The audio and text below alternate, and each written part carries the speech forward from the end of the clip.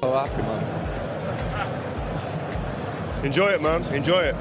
Who are you? I played so good today. I was awful. Yeah, mate, don't worry. No one's going to remember that in 20 years' time. No one's I don't. Hello everyone, welcome to my channel. Jack Grealish struggled for words in emotional interview at Champions League final win.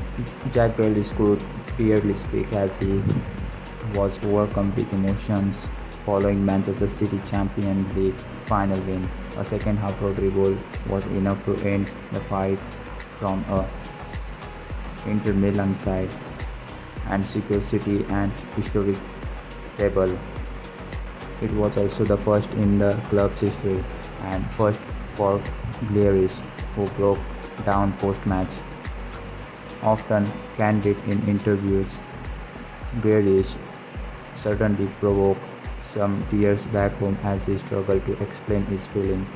"This is just what you worked your whole life for," he begged. "I'm so happy, man. I play so dead today. I was awful.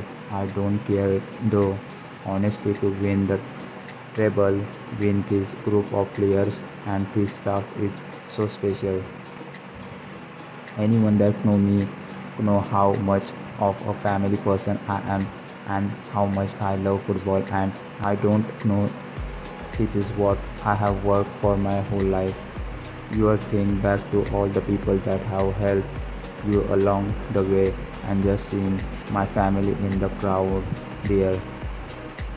It just makes me emotional. Grealish was then asked about his manager Pep Guardiola and expressed how much he owes the Spaniard. "He's just a genius, isn't he?" The number 10 continued. "I just said to him there, I just want to thank you. You have made this happen for me. You put so much faith in me, buying me for a lot of money.